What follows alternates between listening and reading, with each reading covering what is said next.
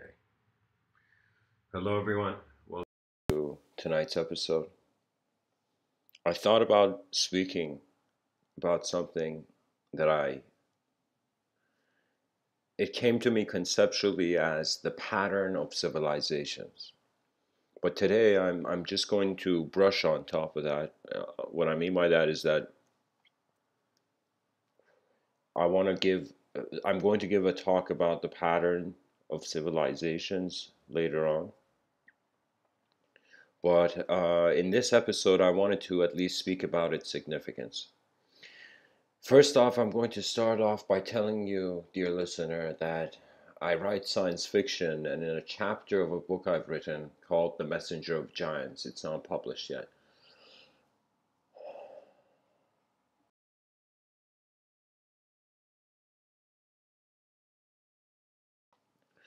I want to take your attention to the year 5025, which the novel is set in. There are 9 parallel dimensions of Earth, and there is a government called the Enlightened Society that is, for the first time, the first multi-dimensional government. It is governing various parallel dimensions of the same Earth.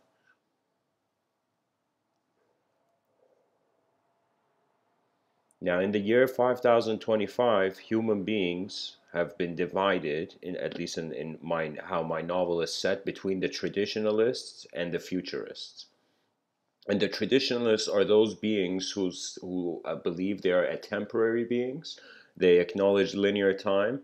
And the futurists are those beings which are like, some of them are extraterrestrial, some of them are robots, some of them are whatever.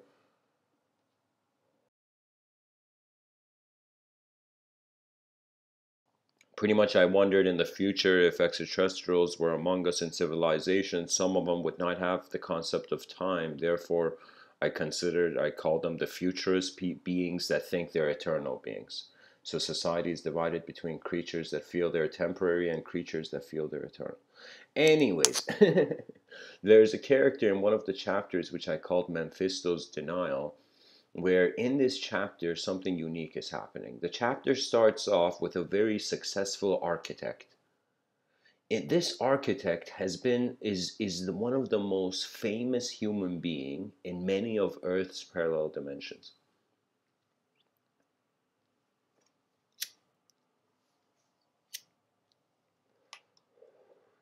His name is Mephisto, and his family has passed away, and he has become this incredible next level person in the book because he was the first architect on Earth to be able to create a skyscraper that was between a building, a structure between two parallel realities. And so that's why he's known as the most, he's automatically become famous in the world. And Mephisto, what happens to him is that he's signed up for this project where he thinks it's from the Enlightened Society, but later on finds there's certain things going on.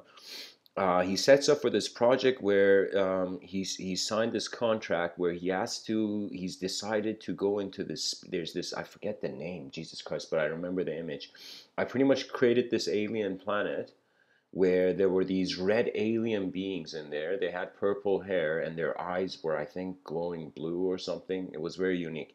And the reason Mephisto had chosen the contract required Mephisto to go into a machine and his consciousness to be reborn as a child of that species. This species has a telekinetic ability. This is all in the science fiction novel I've been writing.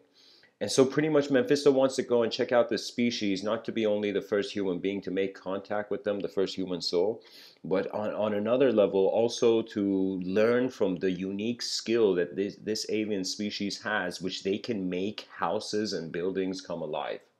And so Mephisto is this next level architect, and he's gone to study the different ways that he can learn to create buildings. And the greatest building he's thought of to conceive is a building that is alive on its own, as if the building has a mind.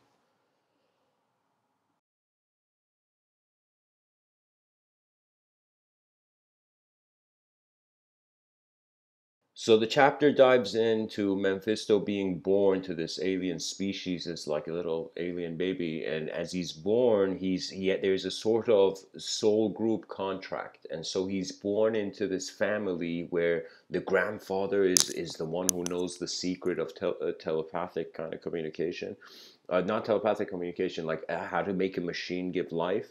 And his family is known to be not only wealthy, at the same time, his family is what do you call it? They know the secret art of imbuing houses with life and also telekinetically moving things better than society, their society.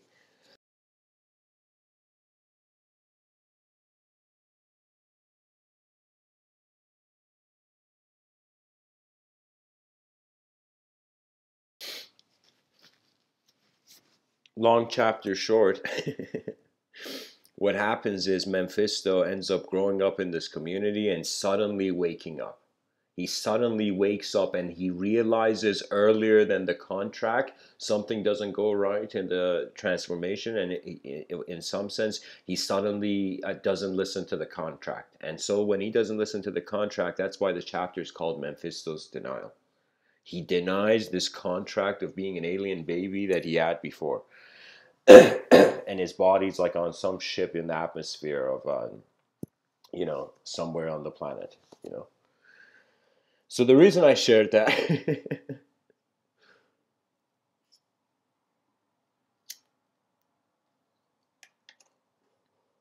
is I wanted to suggest, welcome all there is. My keyboard's on the other computer, so I'll just say welcome to the chat. Pretty much this idea in the science fiction novel of Mephisto's denial is a suggestion of a sort of inner power pattern within the psychology, within the framework of the being, suggesting and implying a totally different reality. It's as if sometimes I have looked at my mind in the mirror to see that it can be anything. Anywhere my attention goes, it reflects back into many structures, many geometrical expressions. And so our minds are something that we are not well acquainted with. This is the fascinating thing. I find in the future they're going to look at us and they're going to be like, oh my God, they did all this with using less than 12% of their brain power.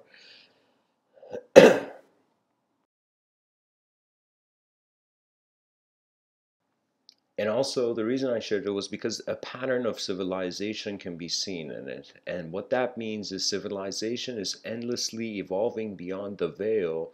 And then, due to what was familiar to it, how can I tell you? It's like right now you're the known being, and there's many things that are appear to you as unknown. There will come a time where you will be the unknown, and there will be many known beings, you know? And what that means is it's a kind of cycle of nature of civilization raising civilization. Something is happening more significant and profound than just our ancestors passing down the torch of their DNA, the beacons of their DNA. It's also something where the civilization, the effort of creature to be here, move, and then become is it's like that's a unique pattern.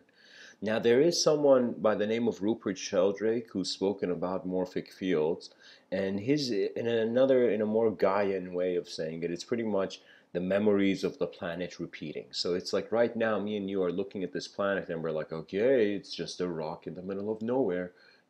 But at the same time, there are ways of looking at life where the moment is not just purely inanimate. It's like the inanimate didn't come first, then the animate.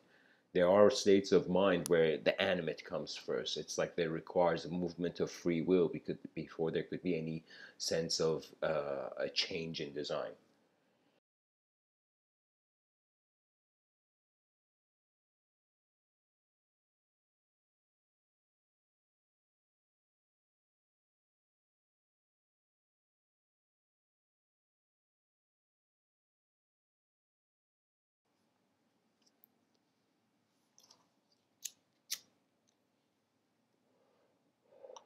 Something cool that I remember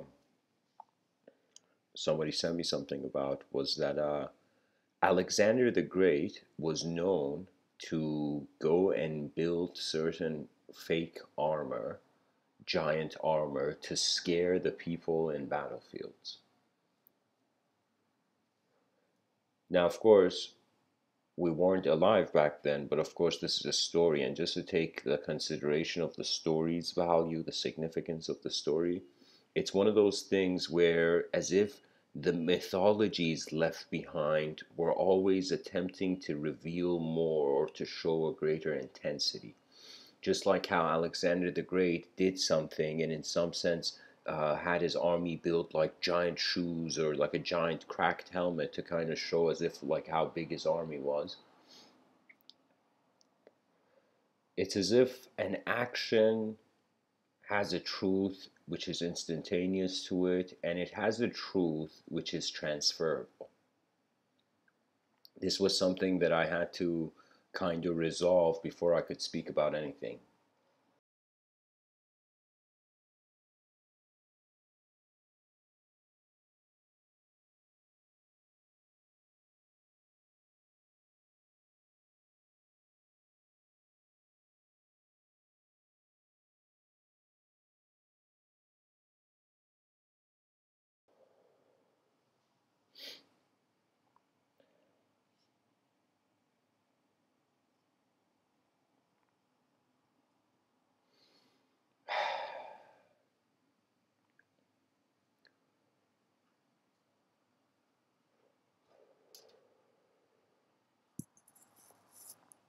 I can personally say that I am more acquainted to a sort of freedom transforming the nature of the conscious search, an experiential freedom. That means there is something experienced that makes the person recalibrate their attention. And I don't know how to say this, but it happens. And I think it happens when you notice life is more than your thoughts. And it becomes there's a strange silence there. There's a strange solitude there. There are moments where you will be alone with this world. And you'll be like, okay, what now? And in those moments, there is a strange divine flame shining. It is a sort of how fire, of course, there before Dante's Inferno brought images to hell, fire was seen as a purification method. The cremation ceremony was a sort of purification, was a sort of transformation of the nature of something chaotic into something different. Now, of course, we are creatures that have to be sensitive to the elements. That's like a cool game that every person's mind should play in trying to figure out how the elements of the world are being them and are moving with them. I want you to imagine that you look at fish underwater. They move through, they call them schools of fish, literally like a bunch of fish are going through the same waves, the same current. You see many birds flying, and you see it's as if they are also riding the waves of their. It's as if all the birds are riding together. Do you know? The wolves are running together. The lions all have their pride. And so it becomes a state where the most common design, uh, um, those of the same kind, at least start off seeing the same thing. The human being, with the addition of the mind, has become a total different creature. That means if we saw 5 lions and we saw 5 human beings and we wondered about their brain activity, the brain activity of the 5 human beings would be all over the place compared to the brain activity of the lions. Because it is about access, and it's like evolution gave access to self-inquiry. At some point, this creature evolving on this species without language, without anything, suddenly snapped out, became conscious of itself. That moment where the objective evolution was like a cocoon became like the caterpillar that went into the cocoon became the butterfly, became the subjective evolution. Do you know what that means? That means we are standing in 2 types of moment. One moment, clap for your objective existence. Clap, slow hand clap for the atoms that are being you. But when it comes to the subjective, it's like it's all about piloting the state of mind. There are those who pilot with their eyes, and there are those who pilot with their hearts. And the heart is simply the mind's kind of freedom. Certain things the person cannot rationalize. It's as if they weren't exposed to the patterns of even being able to filter. Do you know how many things in life happen that in some sense it's like this is the illusion? We feel that the same sense of unknown that the child feels and is strangely content with until the seriousness of life enters.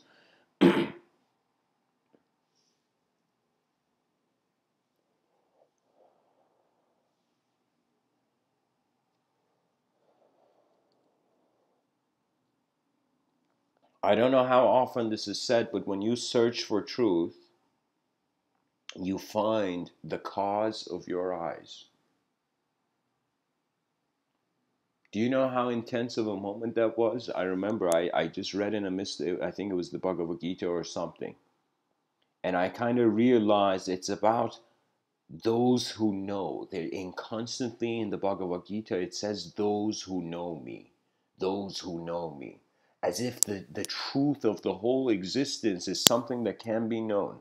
As if in many religions, the mind is pointed to as a discriminatory mechanism, right? It's like, what is the point of ethics? Let's hope people remember these values. That is law. Law is remembrance. That's why it's important. That's why you shouldn't break laws, but you must evolve them. And what that means is it's the same honor. Pretty much, I find it's not just people living on this planet, many ideologies are living. And these ideologies sometimes take the shape of business entities. Now, business is something where there are many motives directing the phenomena. It's one of those things where the ship becomes larger as people jump in. Now, there's some really large ships in this world. These large ships are directing the small ships because they are where the business is happening. It's as if the flame brings forth the moth. Like just one night, one summer night, just put a candle out and just see the dance of creatures, the dance of all the insects that will be drawn to that candlelight, you know. And humanity is drawn to a candlelight, but it's not a visible thing. It's a call to action which, if sincerely responded to, becomes an intuitive rhythm. Literally, life no longer becomes about like a robot calculating everything every second. It's like it's not just about the processing power of the machine. It's also about how it is used. That it's kind of like art. Like I'm gonna hopefully, if I get the time, I wanted to create this YouTube channel. I draw these unique pictures, these unique drawings with pen. And there's a technique I use, which is an emotional stance at the chaos and order of the moment. What that means is it's kind of strange. Life blesses the person that the eyes open with the world. I have been present in moments of victory. I have been present in moments of failure. I have been present in moments where I was in some sense held in a high light. I have been present in moments where I felt I was forgotten in the shadow. There have been many moments, many states of mind, but something I was aware of in all those moments, even subconsciously, was that there is something here that just keeps walking. And when a person realizes the will, like if your name is Will, look up your name.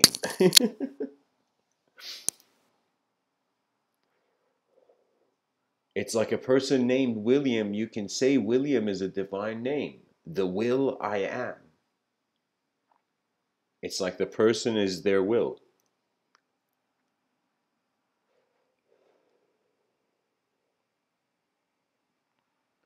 Attention is fascinating. When it becomes your teacher in regards to the harmony that have balance between heaven and earth, that means when the objective realm is no longer being resisted by the subjective realm. The objective realm will have chaos, by the way, guys. Just because you know, we climbed a bit on the mountain of wisdom, it doesn't mean the chaos and order is like there's a resolution. This is a changing world. Think of it this way: if you are given freedom as a being. Think of it this way: nature is given freedom too.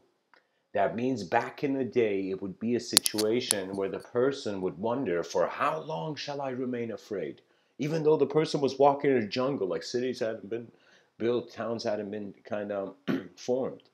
The person was walking in wilderness. And do you know what happens? The person freaks out, freaks out, freaks out, but after some point learns to accept the voice of the environment.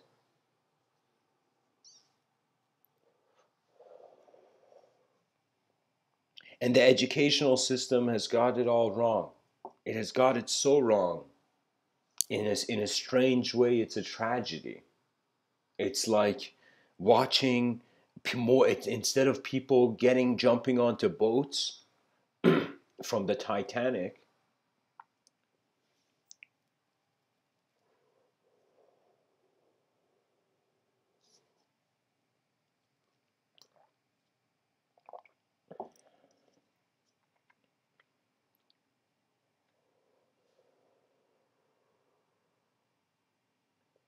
We're bringing more people onto it. That's the issue with the subconscious contribution to an inefficient system and trying to just do what's in your power. Sometimes life is one of those things where you wait. How would I say it? You cannot avoid the battle scars of your experience. That means who I am speaking to you is think of it this way: it's a piece of clay, and every experience I've had has shaped this clay. And so in 2019, after all the laps around the sun I've ran, it's like this is where I am. This is what I am. This is what is present. But because I know of the law of change, do you know what that means? That means all laws change. All regulations, subjective restrictions, belief systems, they collapse. A wind will come and blow all of these. The Sufis would say there's something called dying before you die. And I was like, whoa. It's like dying before I die. It's like, hey man, get more paradoxical than that, and there will be nowhere, which is now here. To be honest, what the implication of it is,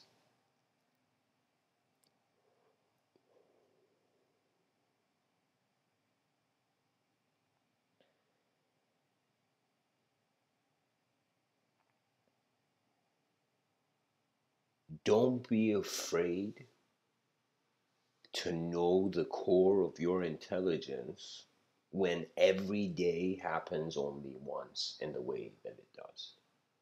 The past is to be honored, but not to become your blindfold. Sometimes it's like, just like how a person takes a shower every morning. It's like one of those things where it's a situation where the total refreshing of the system. And if you tell me, is it more exciting to have a belief? I'll say, compared to not having a belief, and I'll tell you, not having a belief is more exciting because you're not limited by the language. It's not. It's like sometimes beliefs are emotional contracts between subjective symbology and actual reality, which appears to man as three-dimensional space and fragmentations of image, at least to the subconscious.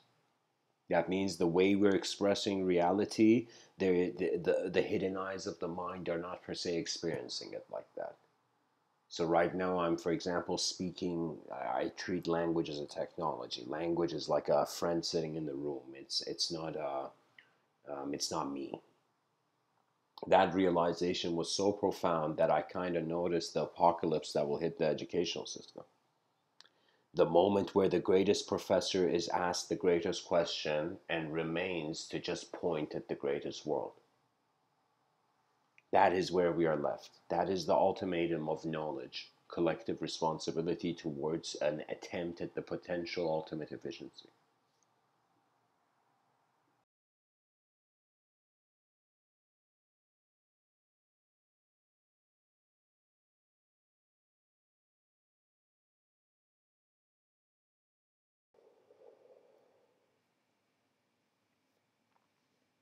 You can say,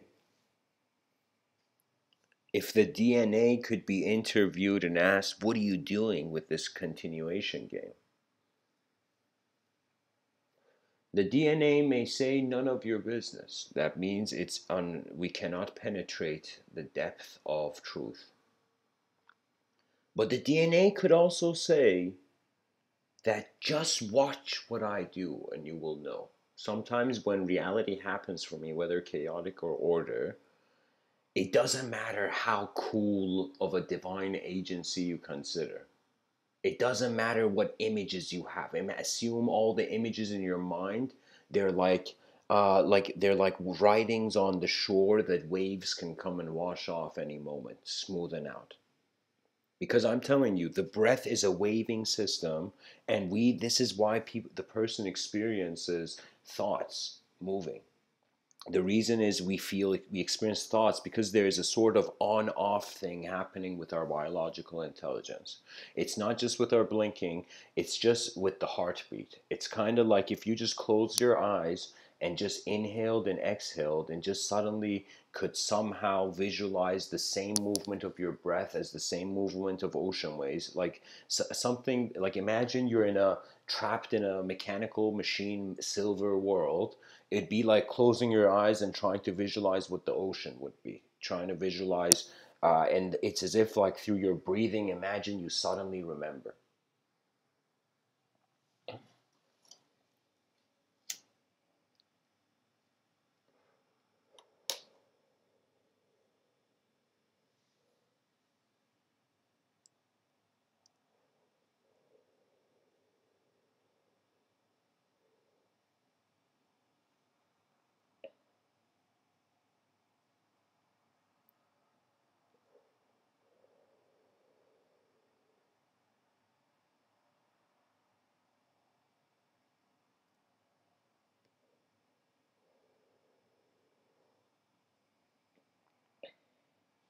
Sometimes when one confronts the unconscious, their consciousness changes.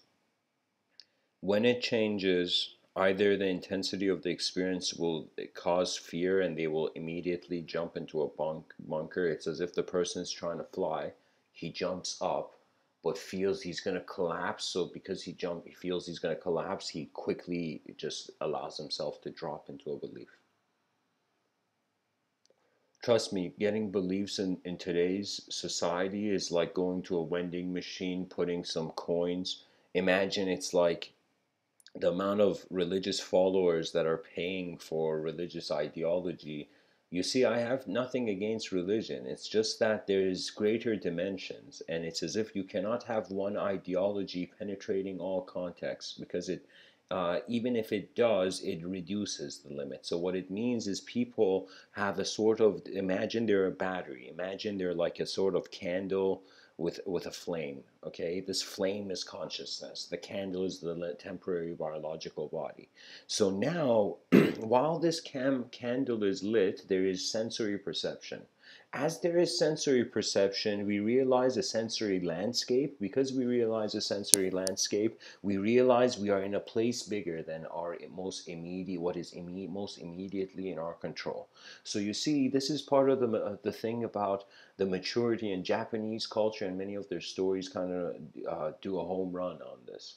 What I mean by this is hit a home run on this, because it's one of those things where they kind of acknowledge the child is going to be given a world where it is given freedom.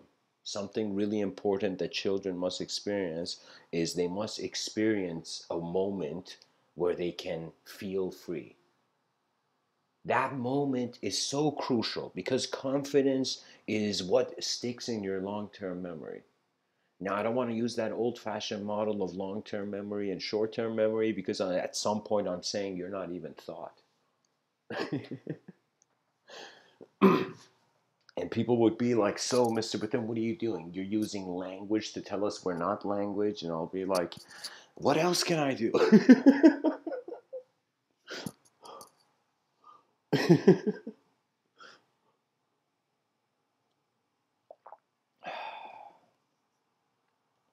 I think it's honestly about kind of returning to nature, chilling out, and eventually finding a decent level of a vision of the world that you feel you can walk in.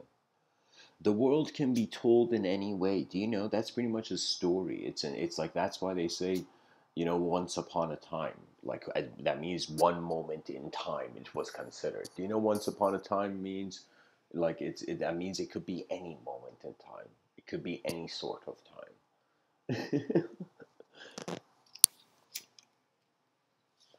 So once upon a time, on a rock in the middle of nowhere, 8 billion creatures realized they were awake. And so they wondered what civilization to build. And they came to the conclusion that they must first reveal what tools are in their immediate vicinity. Imagine the human being. I'm just going to go with this kind of narrative vibe. These creatures on this rock realize they have something that surpasses everything that is material to them. They have a thought generator. They have a world generator behind their eyes. When human beings realize they are the value givers to phenomena, as if phenomena is a hidden internal experience, but it appears as if it's external, then what would that mean? Where is the internal? And the internal is kind of in the unknown in that sense. So what that means is consciousness is not just in the unknown of man. Like it's not just we can't know it. The issue is it is the unknown. Because it's as if it's like even if you have an Abrahamic context behind your eyes, if you're listening to what I'm saying, let me tell you, it's as if the creator is everything and everywhere and within all and watching. And if it's said the creator is everything, what includes as part of everything is also nothing. So what that means is the witness remains. Worlds come and go. Pilots take turns navigating the plane of existence.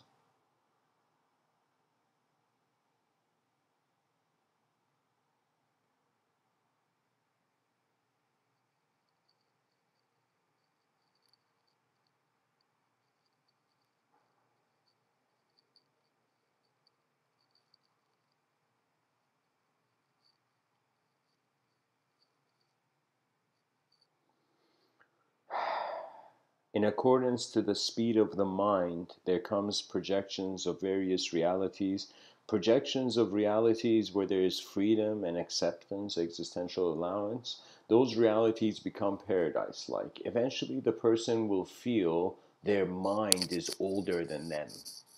This is a strange feeling, but many people will probably feel this. These are people who feel they are like they entertain the notion of old souls.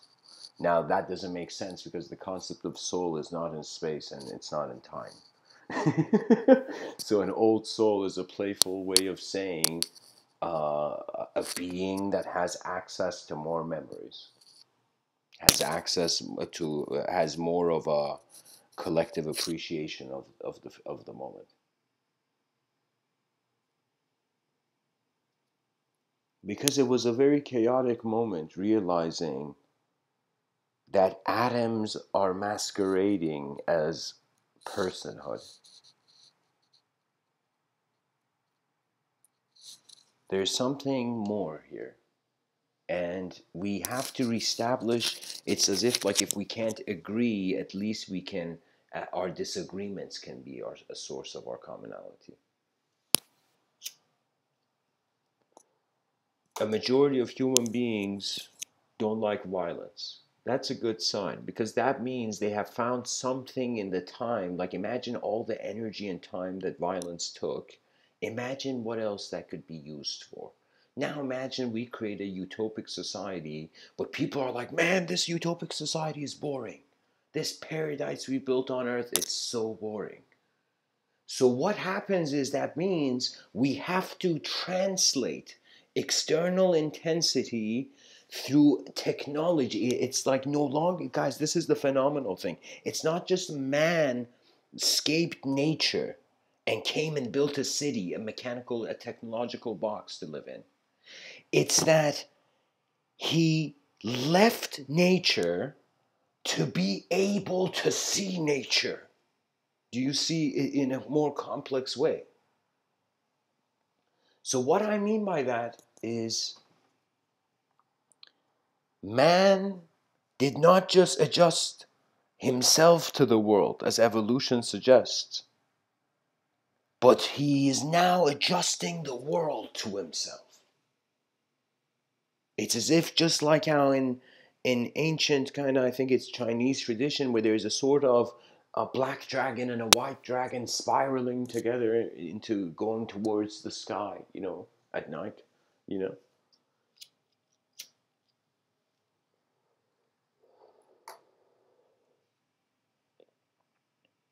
Objective force and subjective force are intersecting.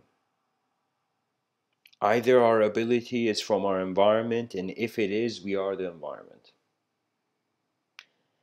Either our ability is not from the environment, and regardless of if we're in the environment, we were never in the environment. Or the unknown shall introduce the new. And in the presence of the new, even any extraterrestrial kind of notion and archetype will also be wondering. They will be clueless when it comes to the new. There are many patterns. Sometimes I thought it's like from some part of space, there's like giant speakers and it's like waves hitting planets. It's as if I thought evolutionary behavior was a reaction of a wave hitting the planet. I felt like just like how a leaf moves in a river and the leaf dodges all the rocks in accordance to how the river moves it, I thought that the human character, just who the person is being moved by a river of light, pretty much how light is being sensory experience for us. You see, the thing is, we not only need to cultivate contentment and just study pretty much the objective realm. That doesn't just lead to a sort of strength, but to study the subjective realm also leads to a strength. And pretty much people have to realize there is no longer any classification or grouping. There will come a time in the future where we're going to realize that borders were in our minds, not actually out there. Even it's like even if there's a wall between countries, it's like, so what? The land is the same. So what that means is it's kind of, I call this an evolutionary return to nature, which will lead to, in some sense,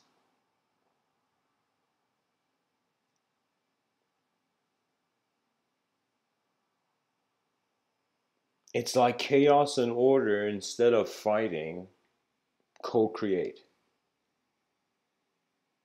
If your attention is on life, you will remain in life. If your attention is not on life, think of it this way: your attention navigates you. Right now, something has navigated my attention to be here. Now, whether it's internally originating, externally originating, these are different factors. Sometimes it's like there's no logic to the moment because it's not linguistic and there's just an emotional intelligence that's becoming will. So it's like, think of that person who became angry. There was something else moving that person.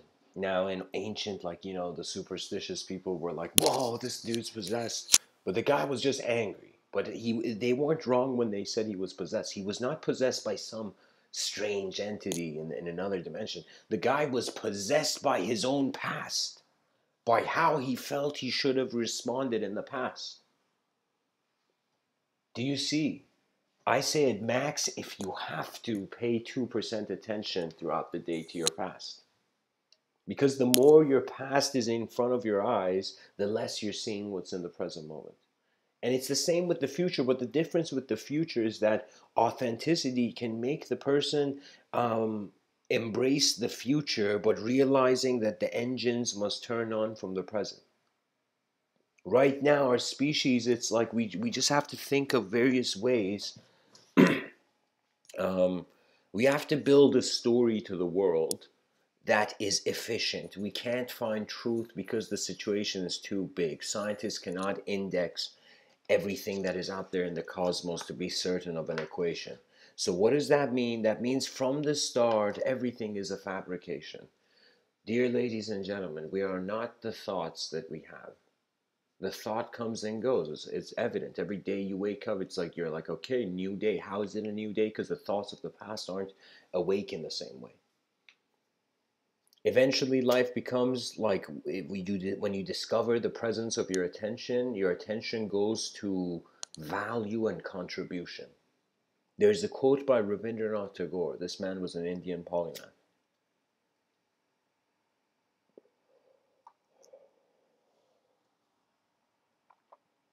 He says, I slept and dreamt that life was joy. I awoke and saw that life was service. I acted, and behold, service was joy. What does that mean? That means the child ran after its desires first. It reached the fruition, it reached the ultimate luxurious state of the mind, only to realize personal victory is hollow when the collective stands. There is something more here. It's like there is so many dormant abilities which are actually intense responses awaiting.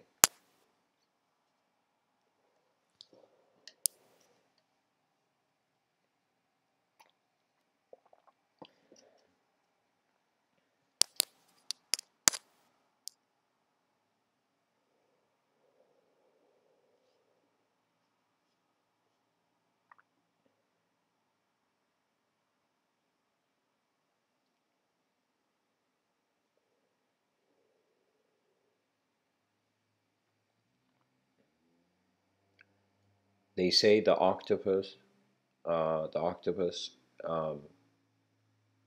it's a kind of creature where it changes color not just to reflect what's underneath it, it changes color to communicate. As if the speech, how an octopus communicate is through their color change, right?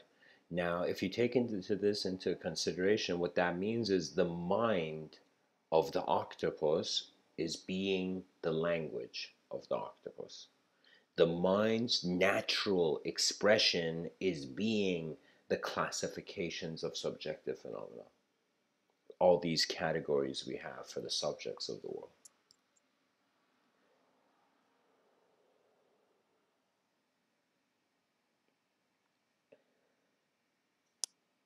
I am not impressed with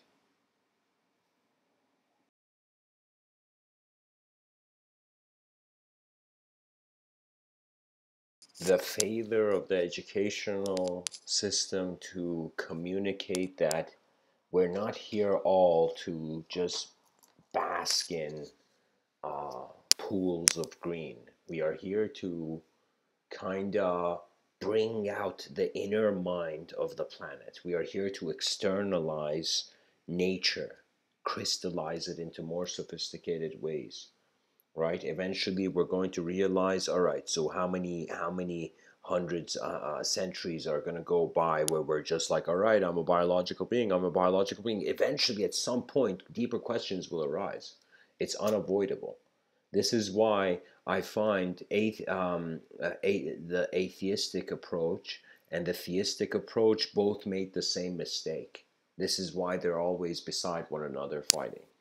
The reason is they made the mistake of thinking a certain image, a certain action, was the correct action. You see, it's too empty to have a reference point. But we create reference points to exist as individuals. So it doesn't mean we should get rid of these reference points. It just means we have to wonder what the greatest thing is. We have to engage our objective intelligence, subjective intelligence, and emotional intelligence. And through the will of the kind of witness of the moment, the moment moves on.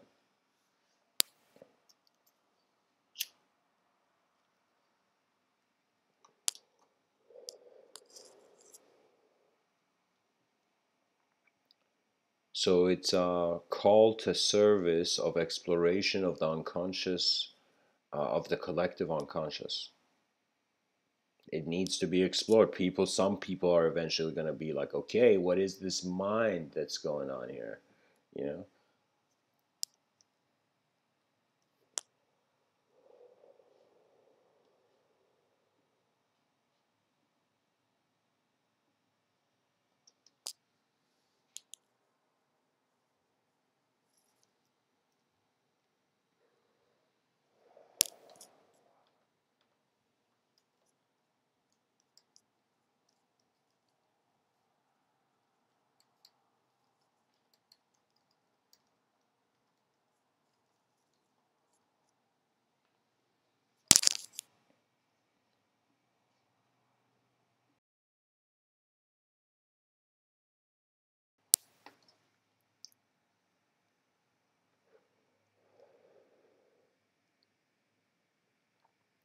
I feel every human being's mind harbors within it a secret pattern, a sort of unique design, a sort of treasure. This treasure must be actualized. Even in Maslow's hierarchy of needs, self actualization was the top of the pyramid.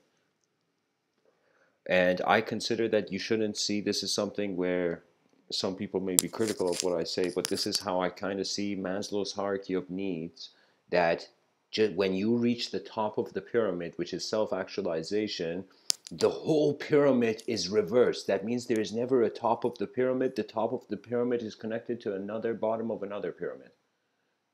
And the top of that pyramid is connected to another bottom of another pyramid. So eventually it becomes the integration of the various dimensions of self through the recognition that they were all moving in the same moment from the beginning. This is called a sort of reverse engineering into how the world was dualistic for you. Now it means that to care for your experience, you have to get access to pure data. Think of it this way. Think of it this way, that let's say let's I'm going to take it I'm going to start this from a perspective of, let's say, the foolish way. Let's get over the foolish way so we can talk about the foolish way. Pretty much the question comes down to what's the foolish way to approach the unknown? And the foolish way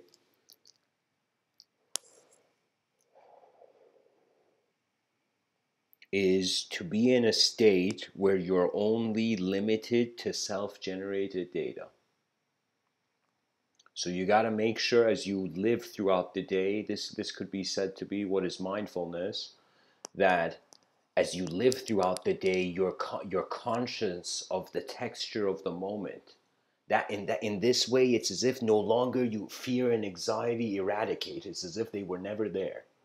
Kind of like how Napoleon said, "Impossible is a word in a fool's dictionary."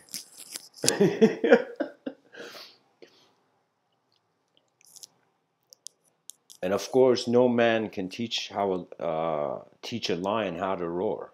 The circumstances of the world will. You have to take into consideration that there is some teachings that are vocal, but there are some teachings that are only experiential. Literally, they live life and it appears to you. Just go forth with a sort of contribution. Sorry, not contribution. The word I want to say is concentration. With a sort of concentration in the moment. This concentration doesn't mean you're trying to be in a certain way. It just means, just like we're learning as a species, just like how we observe objects, we can observe subjects. When somebody comes and says something to you, even if it's about you, you're like, okay, what this man's trying to be an artist right now and creating a version of me. You know,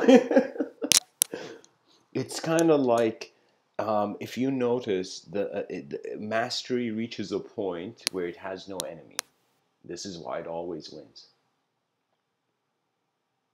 I find that that's a kind of thing a lot of martial artists, if not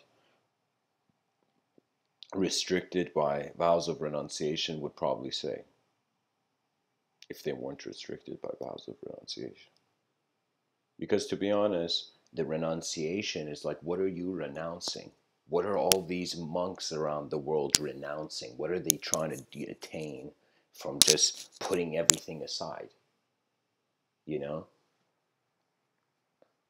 To be honest, it's as if what they don't realize is that they're not here to renounce certain images, because I'm telling you, especially for a lot of waves of how many religious children are born around the world, there's a sort of reaction to image and the restriction of entering beyond a certain domain of questioning. So what does that mean? That means in Eastern traditions, the truth appeared as an authority. But I find that, so what I mean by that is the Eastern Enlightenment was authoritative. The Western Enlightenment was expressive. It was through free expression. Free expression was one of those strange, unique things that Western society, I find, really tapped into. And it wasn't just Western society. I'm just saying it's the mentality of, in order to be able to be able, oh my God, in order to be able to speak freely, the mind has to have an ability to freely access various ideas. That means it's like a religious person doesn't want to see certain geometrical shapes.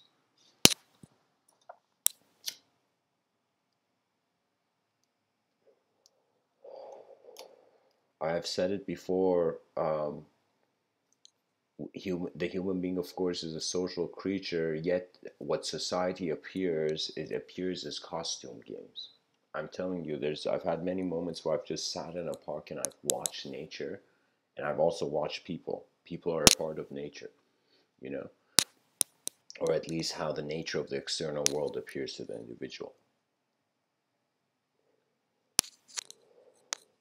And you know what I see? I see many people trying to show themselves, trying to idolize themselves. There we go. That's what I mean by costume games.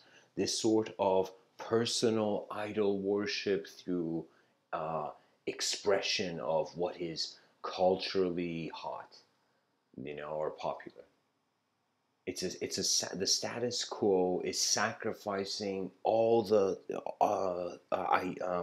different ways the species could behave. It's kind of like, to be honest, the person has to understand, the personality is like a pen in the hand of a writer. What that means is, do you see the incredible freedom of movement of subjective phenomena, of attention subjectively? So what does that mean? That means after some point of kind of being able to treat subjects like how you observe objects, kind of like how Aristotle said, it's a sign of an educated mind to entertain an idea without accepting it. What does that mean? Keep your distance from ideology. Entertain it, look at it, see what it is. When you go in the art gallery, look at every art on the wall, you know. But it doesn't mean stare at one artwork and don't do anything. Do you know what I mean? It means the appreciation is eventually internal. It's like the value of art is, believe it or not, it's not external. That's just paint on a piece of paper. It's that the artwork sets emotions.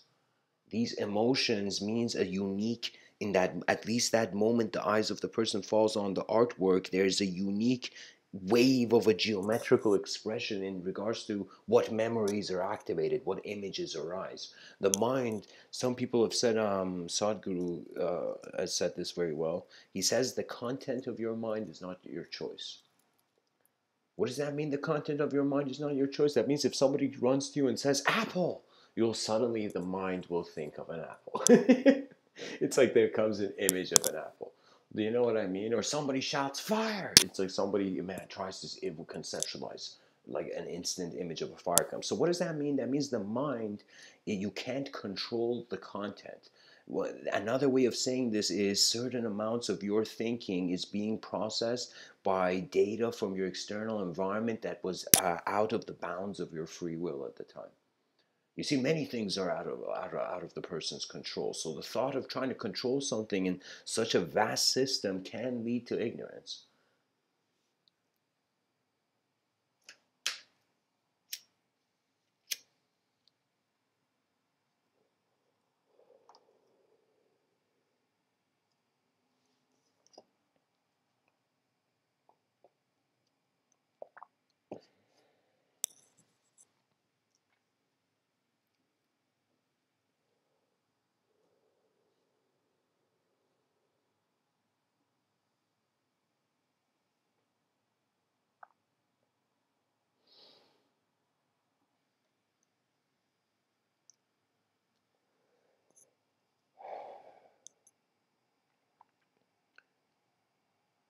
I remember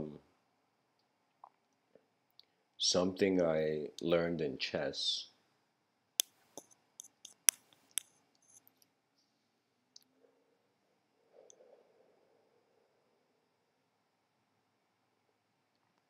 was this idea of kind of like, it was strange. I kind of like somebody, I think I saw it in a YouTube video or something. The guy was saying that you certain chess masters practice playing chess with themselves. And what did that mean? That mean the guy would get the chessboard and he would make the greatest move he can as the white pieces. He would turn it around and after it close his eyes and after 8 seconds open his eyes and try to make the greatest move as the black pieces after turning the board. And it was this constant view of the challenge of self. That means in moments where there are archetypes of order, be that greatest order. In moments where there are archetypes of chaos, be the greatest chaos. Because the human being, as much as I say you're not a creature of language, a lot of inspiration comes from one holding on to those ideals and eventually seeing the cultivation of attention to a certain reality. Anything you care for, you automatically attain a sort of observance of. Do you see? And so once you attain that observance, your mind opens because it's kind of like it's a data processing mechanism, yet it's a data processing mechanism that while it's within a biological program has certain control. That's why I say it's the era of the pilots of consciousness. We're moving into this. This is the next phase of humanity. Literally, we are piloting our attention. We are not just being bodies that are moving around scared, savage, bewildered animals no more.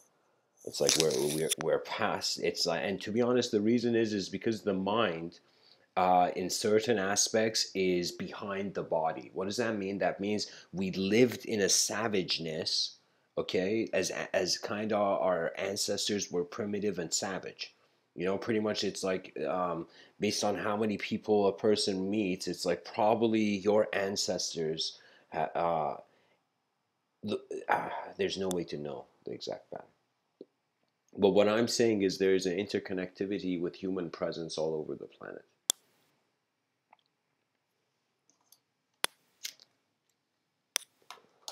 Our conscious minds appear through different bodies, but our unconscious is the same. This is what Carl Jung did something genius. He did something so genius that I don't know how many people acknowledge. He made distinct that the collective unconscious, there's a personal unconscious, and there's a collective unconscious. And if you think about that, that means what you don't know and what nobody others don't know is what you have in common. It means the unconscious is just the vast black abyss. Friedrich Nietzsche, he was kind of like definitely a profound messenger of his inner reality. He has this quote where he says, um, one has to make sure in the process of defeating a monster not becoming one.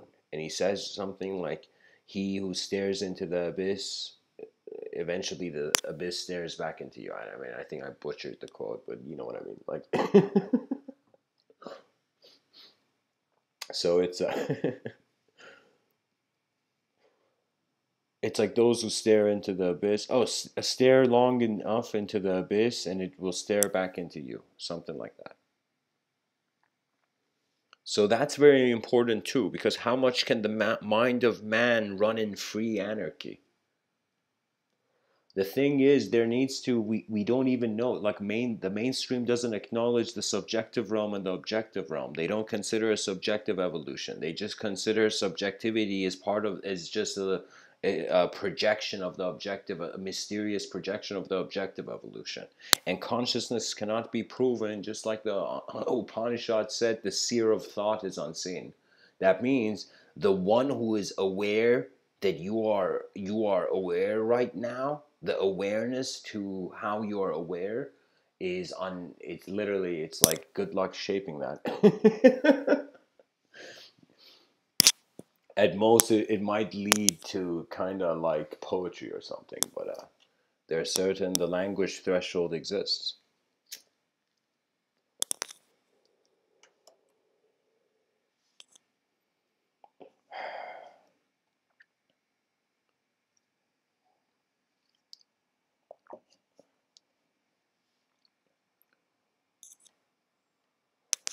I remember, kind of the mind of a person can be it can be very playful, just like how you see the child's mind would animate that teddy bear or something into its best friend or whatever. Similarly, the mind can animate also the body.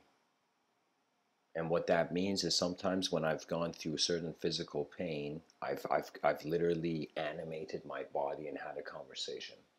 And even though that's a strange concept, guys, but I'm just saying it's like the mind has an ability to imbue life. And by imbuing life, eventually reshapes its own subconscious based on where its attention is.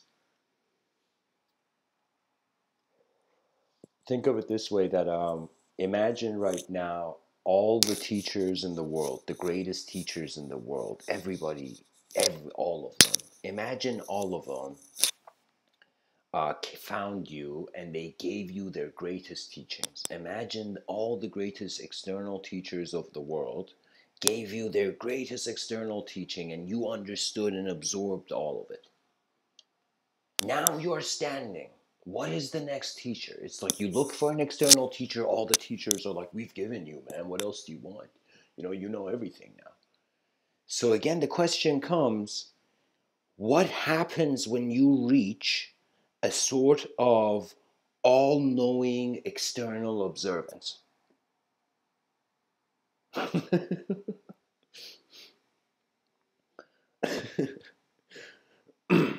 Oh man, hopefully I can hold on to the thoughts right here.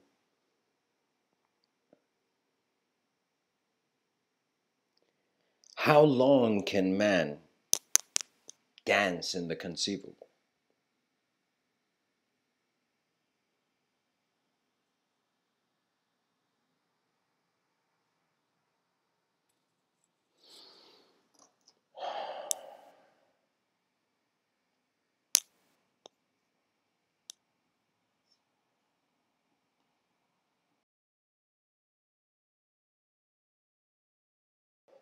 Eventually, a sort of multidimensional escape route would be sought.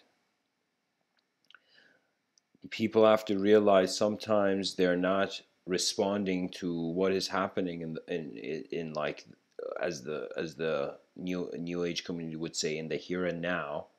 You have to sometimes realize that emotions are the differences between selves in various memories. So when I kind of access a memory, I suddenly attain the viewpoint of an emotional preference through that moment. That means it's like my emotion in the moment is coexisting simultaneously in who I was in that memory. So it's like a little wave of the memory alongside of how you feel right now. They intersect, and instantly you kind of see the simultaneity of the mind. The mind has a potential to allow attention to be simultaneous. What that means is your past and future can become the same moment, and it's hilarious.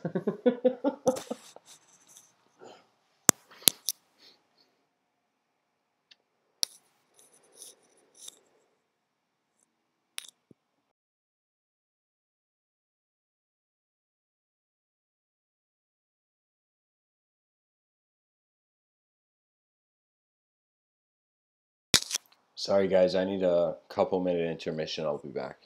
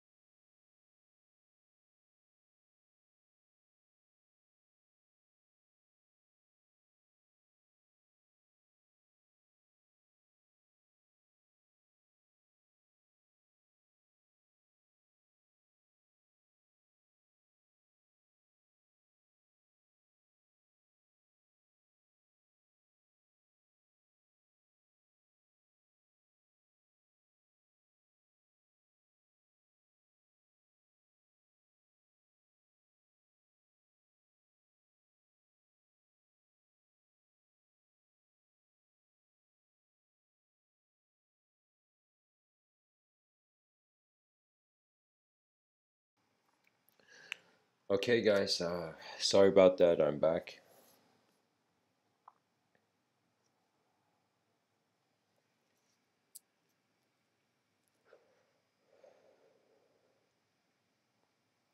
I had this thought during the intermission. I thought it would be good to share. I'm probably going to give a talk on it later. I call it the subjective mutations of objective reality. These subjective mutations for now are in a sort of global society of judgment. We have to judge the phenomena around us to inspire it. Some people are afraid of assertion to assert themselves simply because they're afraid of being judged, not realizing in a temporary kind of life, it's like, well, how have you let fear speak first?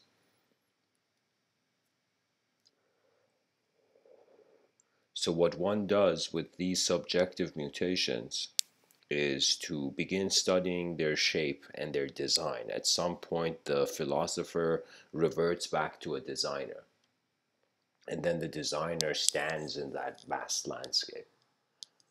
You can say free will is cherry picking out of the divine will. It's kind of like the puppet wondering what the strings are connected to, only to realize it was never the puppet. You know. Same thing with the virtual reality kind of simulation theory as well.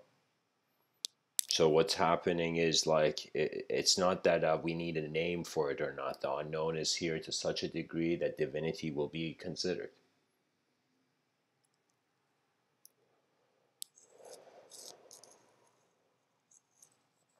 Pretty much life is what to do or how the energy moves in regards to the designs accessible. It's kind of, I find there have been certain true scholars in history.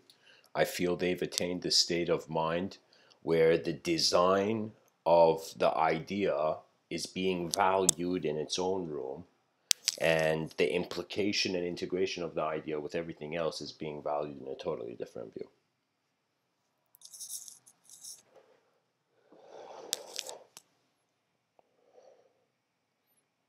I find something very unique happened after man, after there was idol worship. Let's kind of bring the story of Abraham here and say that Abraham broke idols.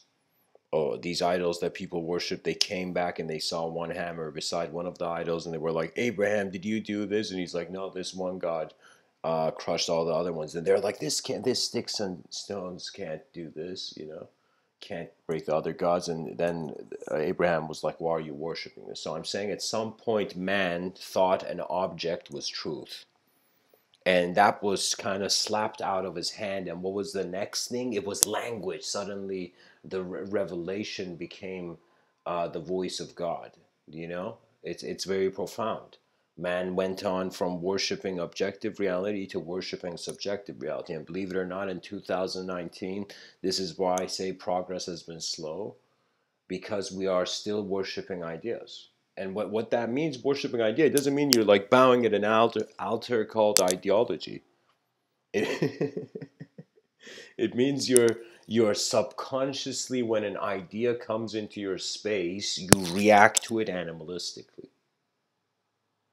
The observer within must be cultivated. And it's only cultivated through sincere moments where you can trust the data. The sages would say there's two things you can do in this life. You either trust it or don't trust it. Similarly, I have to trust the battery life of my MacBook at 30% won't suddenly just shut down. Just hold on, guys. Let me actually plug this.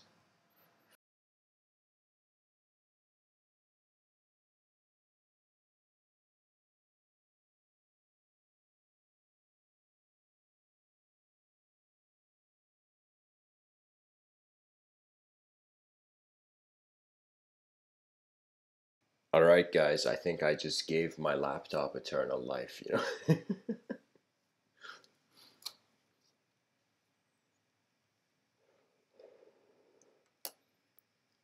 There's somehow I constantly feel the our survival doesn't just depend on how well we understand what we already know, but it also depends on a lot of things that are unknown yet. And the unknown is something that once you respect it, you can then truly see it.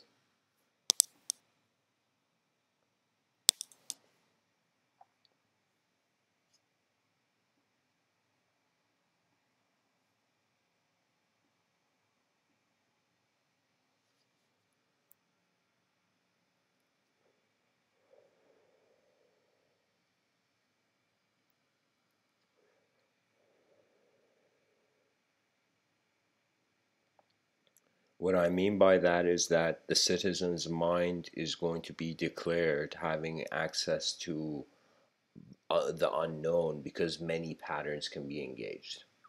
That means we suddenly realize, oh my God, we can never see through the eyes of other people. And when we realize this, there comes a need to contribute and again share the inner dimensions with the outer. So just think about it. It's like, what is change? If you're an emotional person, truth will be in behavior for you. That means a stoic approach is useful there. If you're a person who's not emotional, what that means is you're probably, your ego is trying to be a conqueror. You're trying to have the intellect of a, with the same intensity as a conqueror would, you know? And to that approach, it's not going to be, it's going to be the emotional, believe it or not. Some people, you just have to wake them up, not by language, but by emotional consideration of the value of the life phenomena.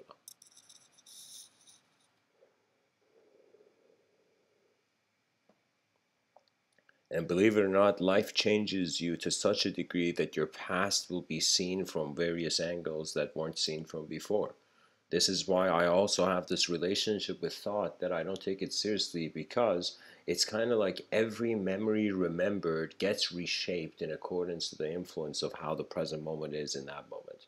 So I could, all these, every time I share a story, I share a story, the next time I come to share it, it's as if there are sort of patterns that have ways I've in this jungle I've already kind of like gone through with my machete, you know. Like so what I'm saying is that it's a sort of effort. Eventually you will play in the realms of objectivity, you will play in the realms of subjectivity, your emotions will play too between the objective and subjective, and eventually there will come a still point. There is always a still point in any system. Any system of intelligence has a moment where it has to close its eyes for a second. And so, what I mean by that is that we are oscillating between weakness and strength, the human mind. That means what's happening to children all around the world. Based on the experience they have of the world, they feel they're strong, they feel they're weak. If they feel they're weak, they claim to the mind more than the body, so they feel the person becomes introverted as like it appears introverted. I don't really entertain the introversion extroversion idea because I feel they are just reactions to the environment. So in accordance to what environment you're in, you have a totally different sense of comfort or discomfort. So what I'm saying is, based on where the attention has gone, designs have been accessed. These designs, through their coagulation, recycling, whatever you want to call it, eventually become the new approach of the person. So what is hilarious is that, in one sense, can we say, is there anything ever new? Does the new exist, or is it just particles in a box being shaken? Do you know? And every time they're shaken, it's like we think there's something new. So do you know? It's like, of course, the philosopher's gladiator arena should be kept open. You know, philosophers must debate like gladiators, but then at the end realize it's a performance on a stage. I want to see human minds kind of like in it, like I see it because it's like an example of this is like these um, street kind of freestyle battles. And if you really go back, you see the ancient Greeks had, in some sense, they had the true vision of rhetoric. They understood language. The ancient Greeks had such a sophisticated, at least certain ancient Greek philosophers, their mentalities were, it was beyond majestic, you know? It's like when people asked, "Hey, king, what do you believe?" The king was like, "I don't know." And then that "I don't know" became the unknown, the superior, the king of the cosmos.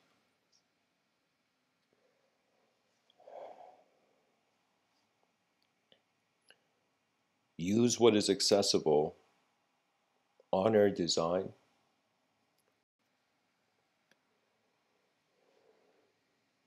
Progress depends where the attention goes. And Mr. Within is just saying, whoever you are in the world, care for the mind or the minds that are present in this universal sector. That's it. That's the least you can do. Realize every person is a comrade on a battlefield, on a battlefield between finding balance between heaven and earth, between living a life of harmony, which comes after the confrontation of disharmony. Once you have seen the darkness and you have seen the sunrise, and then you have seen the darkness and the sunrise, you definitely know what's going on.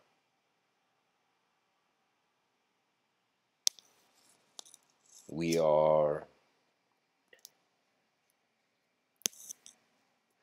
creatures of a certain design, which means of a certain limited access to phenomenology.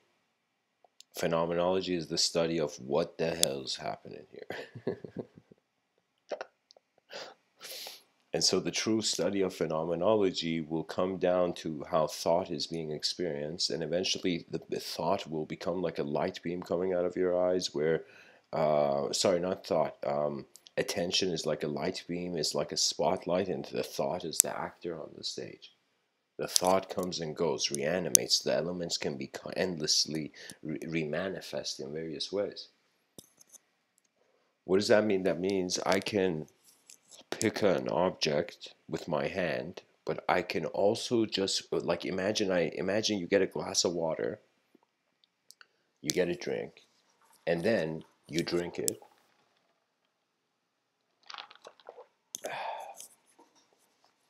And imagine now the same, you saw what happened was the cup moved with your hand to the same location where you drank it. Now you can imagine the cup moving without your hand.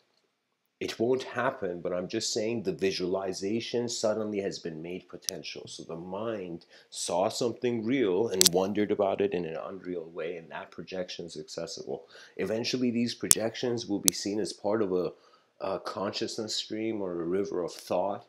A river of thought would be like your attention is like a flashlight at night being pointed to a moving river, but in that river it's various I call it geometrical patterns of every word in any language can have a geometrical shape.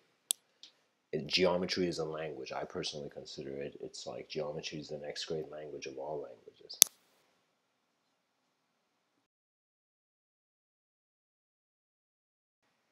There was something that those of the school of Athens that saw geometry in a sacred light. They saw it was divine.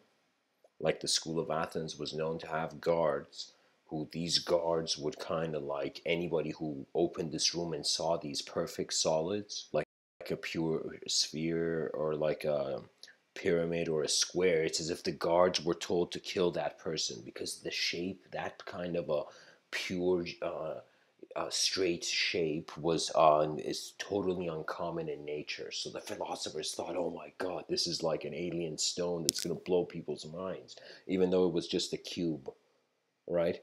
So it was like a perfect cube. So it was this notion of pure geometry overwhelming the natural being.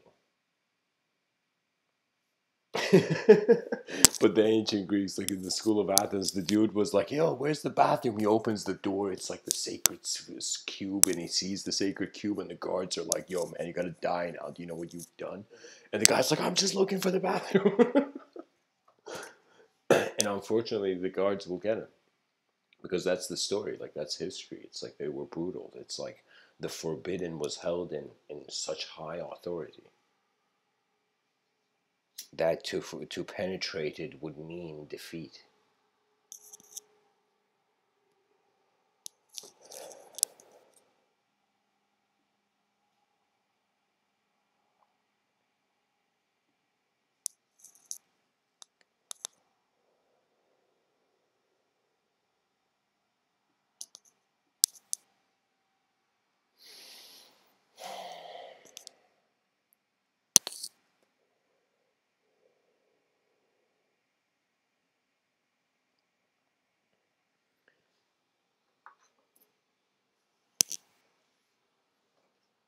I'm going to, there's this thing in these talks that I do where I call it, it's a quote tunnel.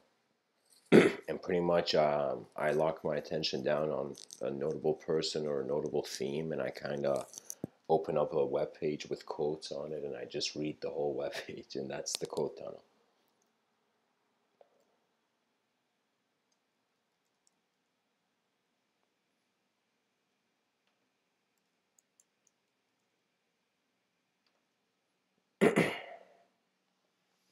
These quotes are from an ancient poet named Farid al-Din Attar. He's a kind of poet from, I think, I don't know, what is it, like 900 years ago, in from Persia. So anyways, Farid al-Din Attar from Nishapur. He says, let love lead your soul. Make it a place to retire to, a kind of monastery cave, a retreat for the deepest core of your being. He was also like a next level poet back in the day. And I believe, I think that was Omar Khayyam who was the mathematician, but Farid al-Din Attar was a very remarkable mind. Anyways, he says, the sea will be the sea, whatever the drop's philosophy. If the eye of the heart is open, in each atom there will be 100 secrets.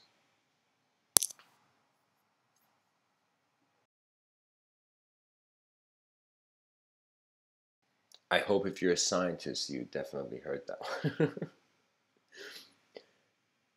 one. Attar says, the home we seek is in eternity. The truth we seek is like a shoreless sea, of which your paradise is but a drop. This ocean can be yours. Why should you stop, beguiled by dreams of evanescent dew? The secrets of the sun are yours, but you content yourself with motes trapped in its beams. Turn to what truly lives, reject what seems. Which matters more, the body or the soul? Be whole, desire and journey to the whole. WHOLE, to the whole. What he's saying is seek the completion of your nature. Attar says this was no friendship, to forsake your friend, to promise your support and at the end abandon him. This was sheer treachery. Friend follows friend to hell and blasphemy. When sorrow comes, one's true friends are found. In times of joy, 10,000 gather round. When first you enter wisdom's sea, beware, a wave of indecision floods you there. Wow, that is so true. The unknown. That's like the first glimpse of the unknown. Attar says, the fruit of love's great tree is poverty. Whoever knows this knows humility. And let me see if I could comprehend this fully. The fruit of love's great tree is poverty.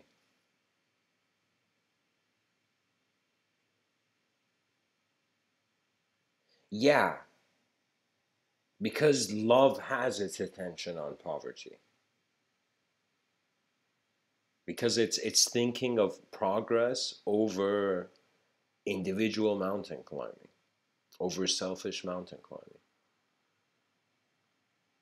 And then Attar says, whoever knows this knows humility. I think I get it. What he's saying is that when you realize there is more than you here, your mind calms down. It's as if it's like a moment where if Mr. Within was like a commander, like the idea would be very playfully if we were back in like ancient Greek battlefield, it would be like sheathe your minds. And as you sheathe them, observe the environment. There's a total difference with it's something else. I guess I could kind of bring a chess metaphor in here, where you let the person make the first mistake, as if your whole experience to reality is defensive until you see the first mistake. And then in regards to like that's another way of saying you let life move first and then you adjust to it. There's various ways the mind can move. In some sense, you're a commander. Your attention is a commander of your ideology.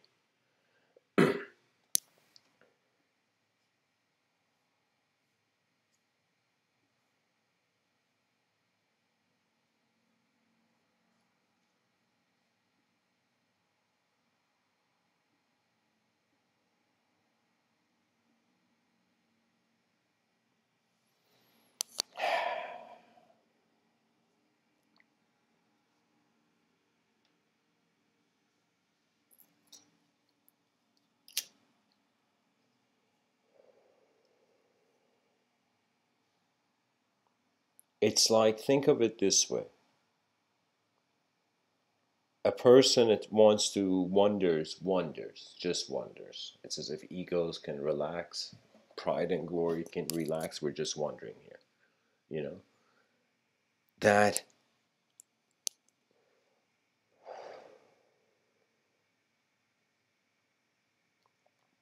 if the concept of a true mastery of the moment was wondered about,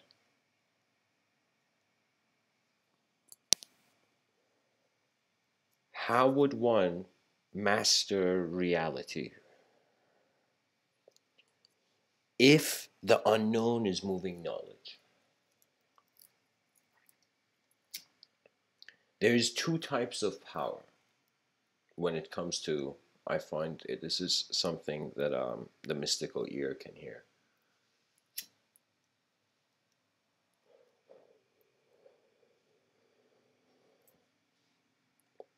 There is a natural power and there is an unnatural one. The unnatural one is the mind claiming it is superior to the external realm. The mind is painting the picture first. That's unnatural power. That's free will in the will of nature. But natural power is rhythmic abidance. I find many creative people who eventually kind of discover, like many artists. I've been privileged to meet many artists. Like um, they all have found something that is like a hidden vision that they have followed behind their eyes, and the ability has come from that, from caring to continue the path.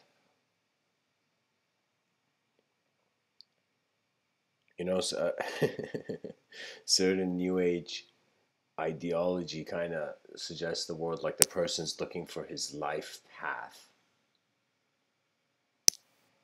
It's like an architect who everybody's waiting for him to to create the blueprint of the building is wondering, it like, should I build a building?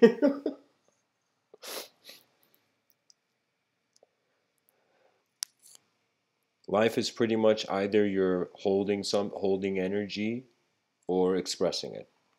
When you express it, you evolve. When you hold it in, life becomes more like a static picture. This is why I say it's healthy, just like how people go to the gym. So there's some people who go to the gym on a daily basis, each day on the gym, working on a different kind of body part of their health. So similarly, it's like every day you're required to move a certain way your mind. It's a diet of psychological awareness. And what that means is learning to become acquainted with the subjective realm, and eventually you can become very playful with it. What that means is you can have an instant synchronization of a subjective phenomena with your objective phenomena. So what does that mean? That means it's like sometimes when I hear a track or something, like hear a nice song, and I'm really in the zone, I kind of move my fingers as if like I'm a composer in my own universe. But as I move my finger, my mind can playfully, subjectively see like geometrical lines extending from every wave of my hand, right? And it's like, of course, it's a playful inner kind of process I'm trying to vocalize, but I'm telling you, it's like in that moment there was a complete freedom of subjective expression and objective expression to harmoniously and synchronistically to be synchronized, moving simultaneously in another way, right? We say we are data processing creatures, we are pattern recognizing creatures, and we have reached a certain point where we don't only recognize patterns, but we can create them. So what that means is, I think no point in history there has ever been such a sophisticated creature with such a sophisticated view on self. So it's like, sure, if we want to think about the mistakes of now, we would be crying for days. It's like tissue companies would, if we really wanted to look at like what's going on this planet, it's like tissue companies would make a killing, you know. But I'm telling you, but I'm telling you, there's something that I find the individual has a certain amount of responsibility for a certain amount of care for a collective ideal that really doesn't have a shape, but it has to do with the effort of what each individual mind can contribute. So if we were to kind of design like this would be a kind of approach where Mr. Within would say, just like throughout the day, learn from how the world happens. And when I say learn, doesn't I don't mean idolize it. I don't mean kind of like worship it, but try when you really wonder about what's going on at some it's like the good thing about honesty is, think of it this way. When the person is honest with themselves, then that if they will realize what state of mind they're in, and if that state of mind is more accessible, the karmic weather is more harmonious due to that state of mind, then the person will realize the external projection will be also harmonious. It's kind of like how there was this Tibetan sage who said, unless you conquer anger, your enemies will be inexhaustible.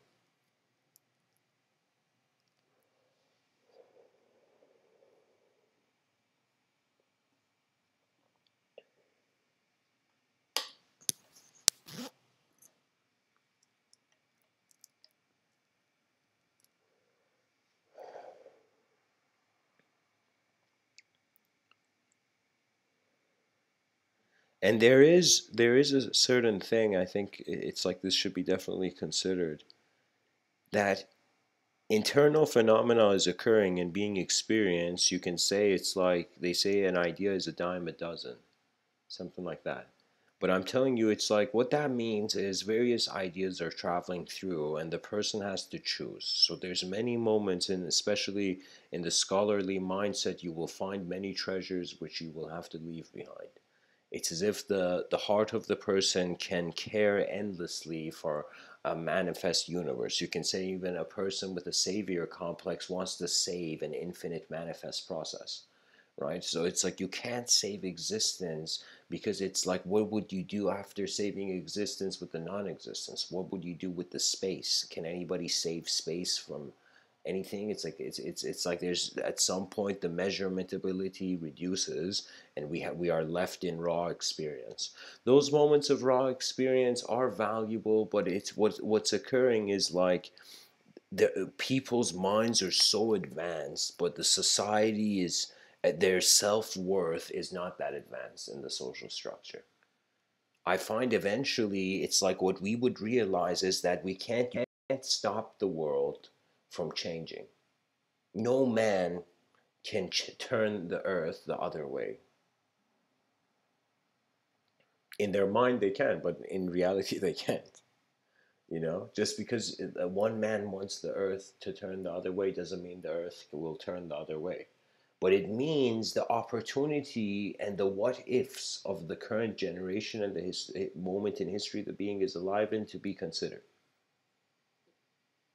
Think of it this way. Imagine like you wake up tomorrow and just wonder for a second, what if this was your first day on earth?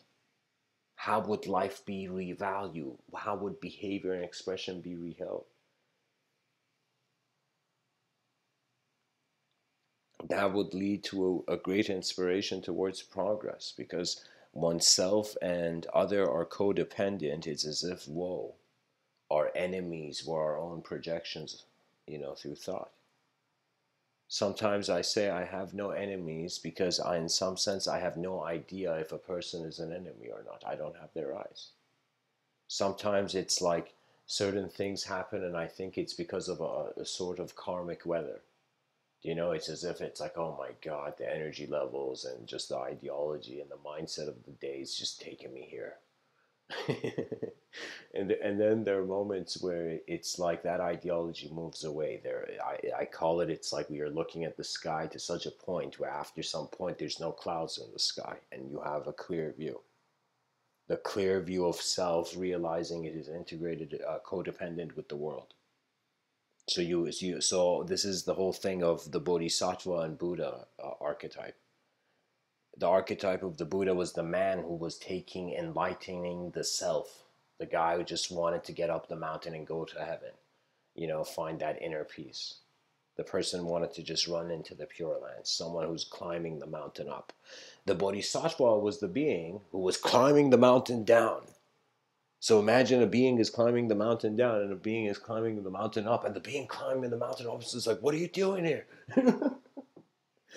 And the being climbing down is that I have realized that once you get to the top of the mountain, you see, after you have reached the full enlightenment of a self, you enter the full simulation, the illusion of a caterpillar. So, what I mean by that is that the mind is always standing in a more advanced way than the body. And if this advancement is acknowledged as a field of intelligence, of a sort of conscious energetic presence, then at that point, stories no longer dictate reality. Nature can be itself again. That is the ultimate contentment. The child of the planet bowing at the opportunity to be. The appreciation, the importance of.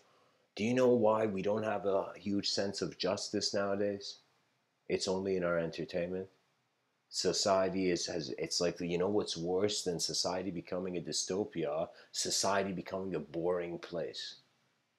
I'm telling you, it's like there's so many ways. It's as if like if there was an idea that could make its ears into the leaders of all nations, that idea should be make the society as beautiful as possible.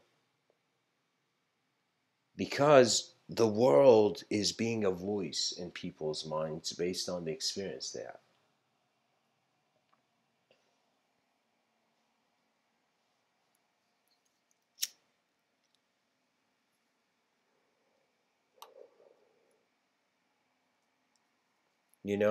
I think the best place to start off is this is a good way of kind of think of it this way. Um, the more people talk about the world, the more they will realize about themselves. The more they talk about themselves, the more they will realize about the world. The mind is dynamic. We only have a static belief oriented way of acknowledging it. It's not enough. It's kind of like you can't write an essay on how skydiving felt. The experience is more, holds a flame of truth that no simulated light can near it. Can, you know?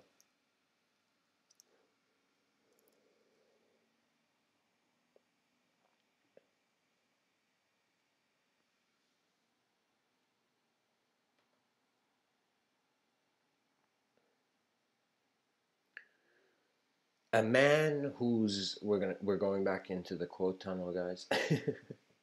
A man whose eyes love opens risks his soul. His dancing breaks beyond the mind's control. I'm pretty sure Attar is rapping here. Attar could potentially be the first rapper in the world. I'm joking. Let's continue. Attar says, 1,000 for his love expired each day, and those who saw his face in blank dismay would rave and grieve and mourn their lives away. To die for love of that bewitching sight was worth 100 lives without his light. None could survive his absence patiently. None could endure this king's proximity. How strange it was that man could neither brook the presence nor the absence of his look.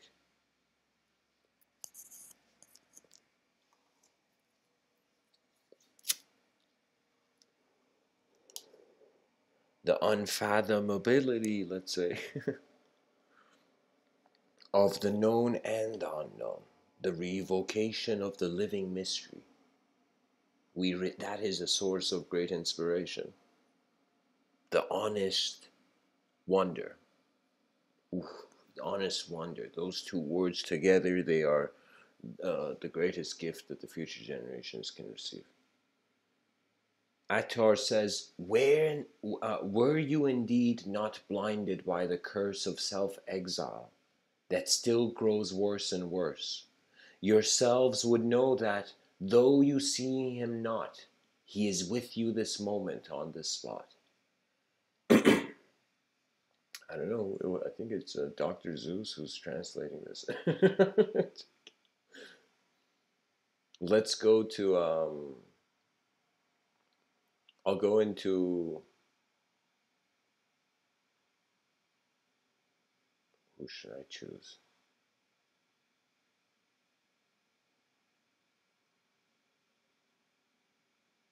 I'm gonna go to quotes of Hafez. Let's kind of, go into another quote tunnel. This is, I think, I don't know, I feel I should share this. Hafez says, stay close to anything that makes you glad you're alive. Hafez says, I wish I could show you the astonishing light of your own being.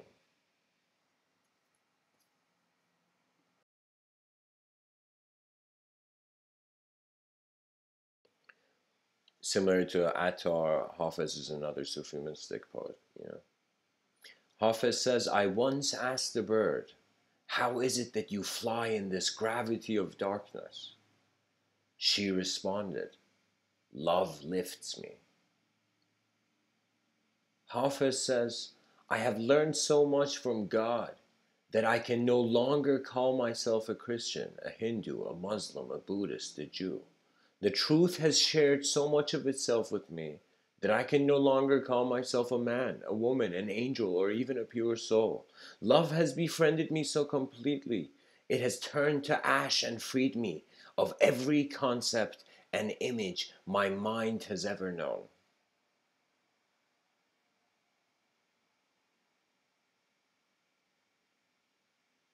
Just like how, there's the pyramids of Egypt are a wonder of the world. This is a wonder, this quote was a wonder of the world in the world of language. Hafez says, your heart and my heart are very, very old friends. Hafez says, your love should never be offered to the mouth of a stranger, only to someone who has the valor and daring to cut pieces of their soul off with a knife, then weave them into a blanket to protect you, Jesus Christ. I see what he's saying here. I see.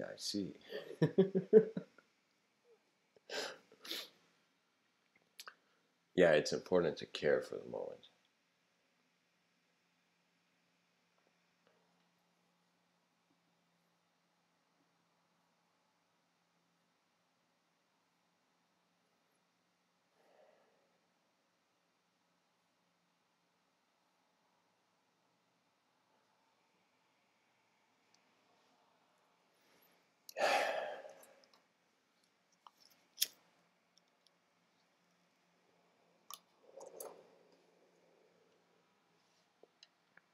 Hafiz says, it happens all the time in heaven, and someday it will begin to happen again on earth, that men and women who are married.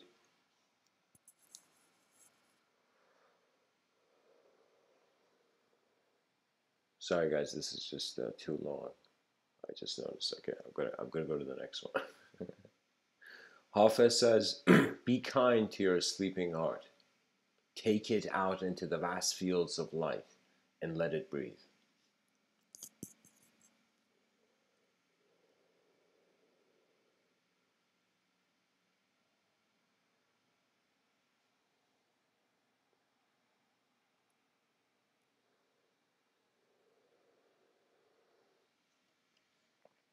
Hafiz says, I have 1,000 brilliant lies for the question, how are you?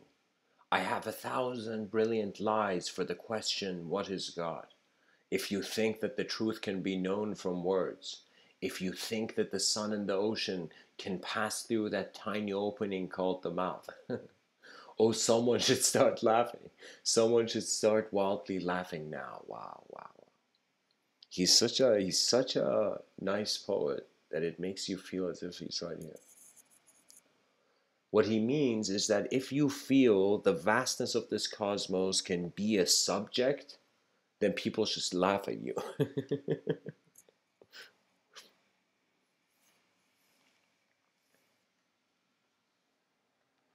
Hafiz says, what do sad people have in common? It seems they have all built a shrine to the past and often go there and do a strange wail and worship. What is the beginning of happiness? It is to stop being so religious like that. Hafiz says, this place where you are right now, God circled on a map for you. Fear the cheapest room in the house. I would like to see you live in better conditions.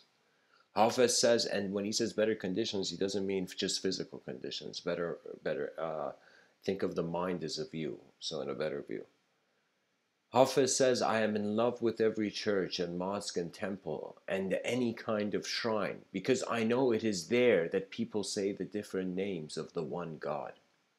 Hafez says, you yourself are your own obstacle. Rise above yourself. Hafez says, what happens when your soul begins to awaken, your eyes and your heart and the cells of your body to the great journey of love. Okay, let me read that again. He says, what happens when your soul begins to awaken, your eyes and your heart and the cells of your body to the great journey of love? When they awaken to the great journey of love. It's like he's answering you there. He says, first there is wonderful laughter and probably precious tears, and 100 sweet promises, and those heroic vows no one can ever keep. But still God is delighted and amused. You once tried to be a saint. What happens when your soul begins to awake in this world, to our deep need to love and serve the friend? Oh, the beloved will send you one of his wonderful wild companions, like Hafez. This man is next level in his poetry. Hafez says, what we speak becomes the house we live in. Yeah. Another version of it is the words you speak become the house you live in. That's very true, too, because your attention is left there. So get out of that room, you know. Hafez says, when all your desires are distilled, you will cast just two votes, to love more and be happy.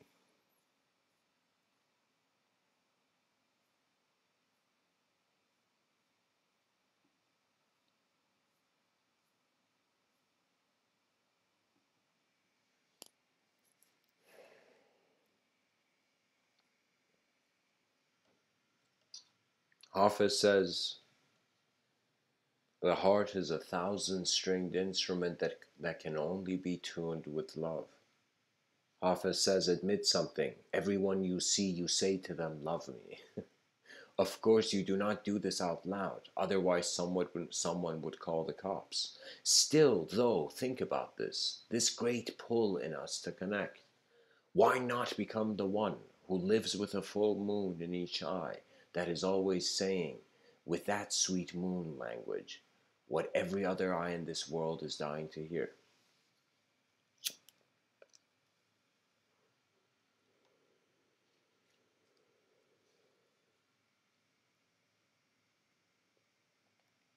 I think what it means is that the, the greatest effort of the states of mind of people must begin becoming externalized. We must reinvent the public stage for a better world. Literally, the story of the world is better than the story we're telling ourselves now. Hafez says there was a 4-year-old child whose next door neighbor was an elderly gentleman who had recently lost his wife.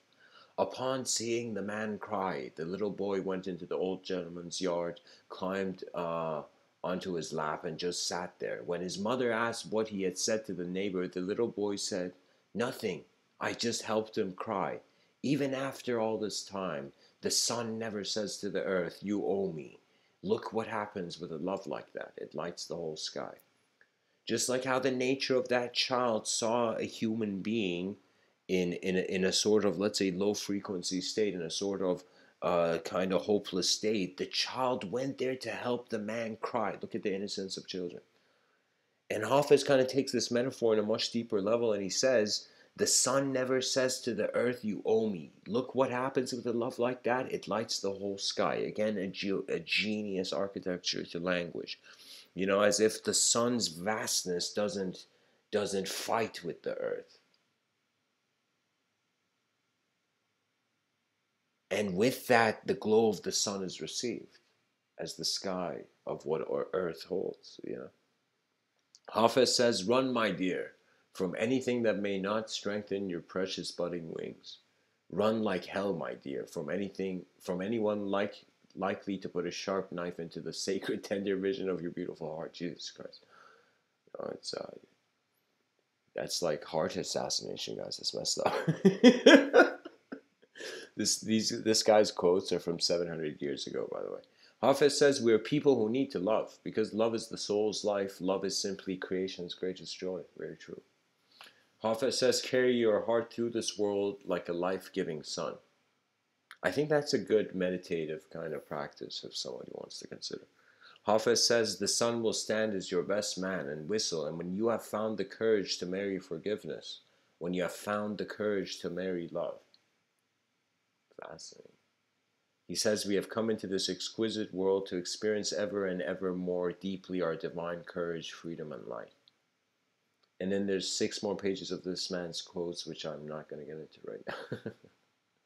But I think there's a value that the mystical mindset, at least at that time in these 2 spheres of thought, into these 2 people, I could tell you, yes, the relationship with the moment can become omnipresent, and when it does, there will be a new hope found in collective survival.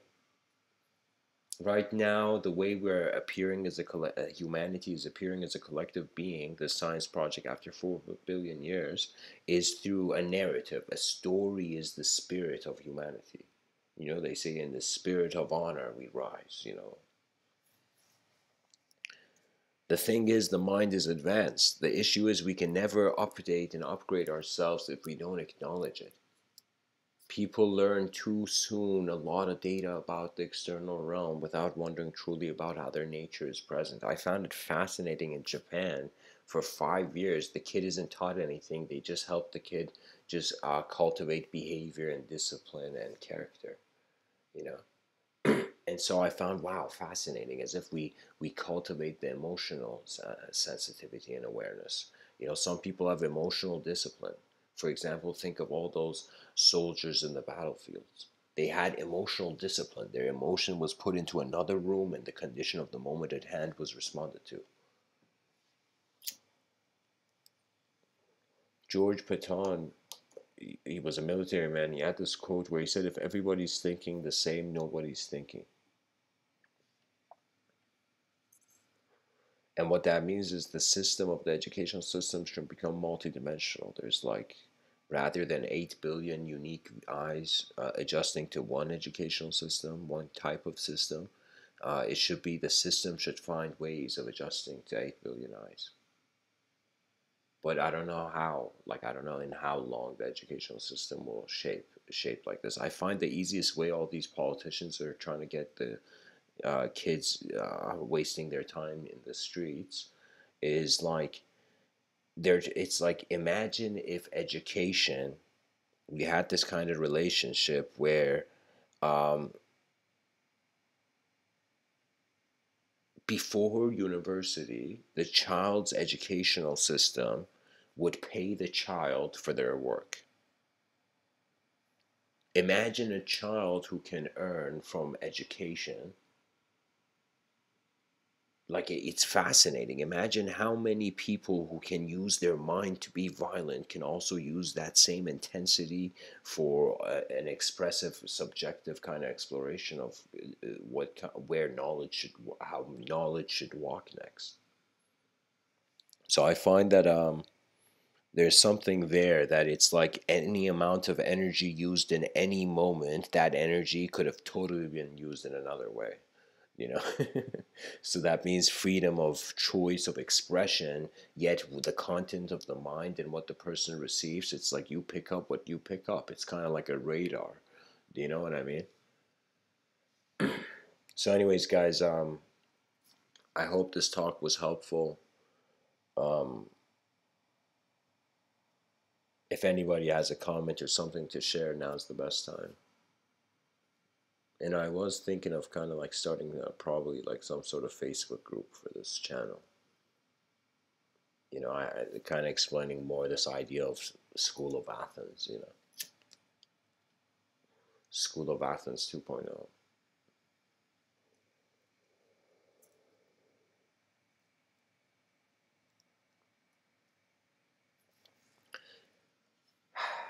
Thanks for tuning in, guys. Much blessings and namaste.